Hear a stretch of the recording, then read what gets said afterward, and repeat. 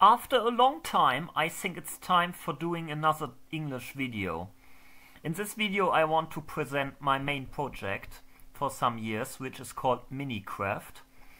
And as you could already guess, it's a 3D game that's heavily oriented on Minecraft, published by Mojang. So Minicraft, in contrast to Minecraft, is written in JavaScript, and it's only about 35 kilobytes in size and entirely inside the browser. So you could only open this page in order to play it without needing to download anything else. What I worked on lately is this word list you get when you open the page, where you can select a world somebody else uploaded. For example, I could open this world, which is called Berlin Wall, and it's published by Hoff Alex. And I can click on enter in order to open this world. I could also edit this world if it was mine. And as you can see here by the L indicator, this world is also downloaded into my local storage, so I could even play it without an internet connection right now. And this is another world that's actually downloaded. Yeah, let's just look right into it then and click on enter. Yes, and just as you expected, it looks like Minecraft, slightly. There are of course some differences noticeable. First of all, you might wonder why we got this really pixely look here, and this is because, in contrast to Minecraft, Minicraft is completely rendered in ray tracing. And if you hear ray tracing, you might think that we would just get ultra realistic images with full of effects like shadows and reflections, but what ray tracing means is that in JavaScript every single pixel is traced out instead of every surface being rendered by the GPU. So this ray traced image is not only ray traced, it's ray traced in the CPU in one single thread in JavaScript.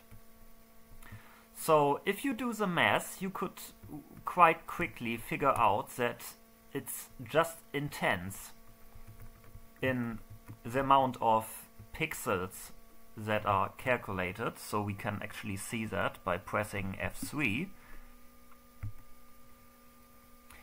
And on the upper left corner we can see the resolution. It's calculating, it's rendering. So we get about 300 times 150 pixels. We have a multiplier we can actually change in the settings. So if I set the multiplier to 1, I'm amazed that we even get more than 1 FPS at this point, but yeah, it's calculating thousands of pixels, almost millions of pixels, all in series. So, in case you are not really familiar with how GPUs work, on a GPU, many pixels can be calculated at the same time. But on a single-threaded CPU application, one pixel needs to be traced after the other. So, in a single frame, it's calculating millions of pixels, or in this case just thousands of pixels, because I upped the multiplier again. And yeah, this is of course a really strong decrease in performance and speed of tracing. But well, it works. You can see it's a bit pixelated here and there, but for normal gameplay this is totally enough. And yeah, of course, enough of these technical descriptions. Of course we can just play it, like we can build stuff like this and get other blocks. We also have an inventory menu here where we can get blocks and build with something different than before. And yeah, it's of course saved, so when we leave the world it's saved. In this case it's not uploaded because the world is owned by somebody else, but I could also download another world just to demonstrate you that we have more than one world available. So now it's downloaded, you can see it was really fast, and we could delete it from the local storage again, but I don't want to right now. And yeah, here we have another building in another world in the universe. And yeah, I think by now it gets quite boring if I just show you different worlds. We can also create a new world quite easily. For example, I could just call it demo time. I think that sounds quite neat. And we could build something in here.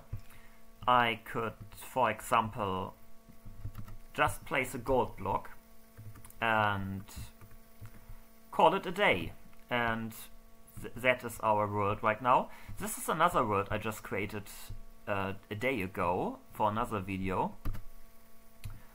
No, actually this world was created before, but it was imported. Well, speaking of importing worlds, wouldn't it be nice if you could play a world that you have created in Minecraft by Mojang in Minicraft? Well, actually that is totally possible. I've created a converter that can convert a Minecraft world into a Minicraft world. So let me demonstrate this on this map that comes from my Minecraft server. So right now it's downloading the world. And now it's downloaded. Now we can enter the world. And let me enter this one here. The load command speeds up loading because normally it the rendering has is preferenced. So it's prioritized, right? So normally the game tries to first have a smooth frame rate and then load chunks, but well, that makes chunk loading quite slow sometimes. So you can see that this is a world that was strongly extended by buildings, and we could also leave the city area to demonstrate that this is actually a Minecraft world with normal terrain. Yeah, so you could build something nicely in Minecraft and then import it into Minicraft. Actually, this is not yet possible for normal users. I have the tool on my server, but it's not yet accessible by users. So in future it should be accessible. And also what's accessible is the source code of this, because it's an open source game. You could modify it and have your own version of it basically. And to access the source code you can click on project page. It's hosted on GitHub as usual. And yeah, here we have quite a comprehensive to-do list. And actually what I worked on lately was also the localization of the game. So you can see that the interface is in English, and that is because I set the language to English. So I could also change the language back to German, which is my usual primary language. Let's see.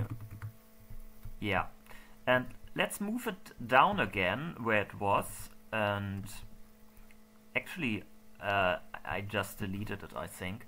Let me quickly fix this up. English, yeah, here it is. And if we reload the page now, it should be in German. Yeah, and not only English and German are supported. Let me open it just once again. We also have a way to play it in Russian or in Ukrainian, and let's demonstrate the Russian version. here it is. And let me move it to the front. So now it should be in Russian, which it is. So if you are Russian or Ukrainian, you could by now play it in your native language, which is quite a nice thing, I think. So that was it for this video, and I hope some people like this project and maybe some people are interested in the technical background of it. For example, the web framework I used for the interface, which is also developed by myself, but I think I will do another video on that in the future. That was it for today, and bye bye.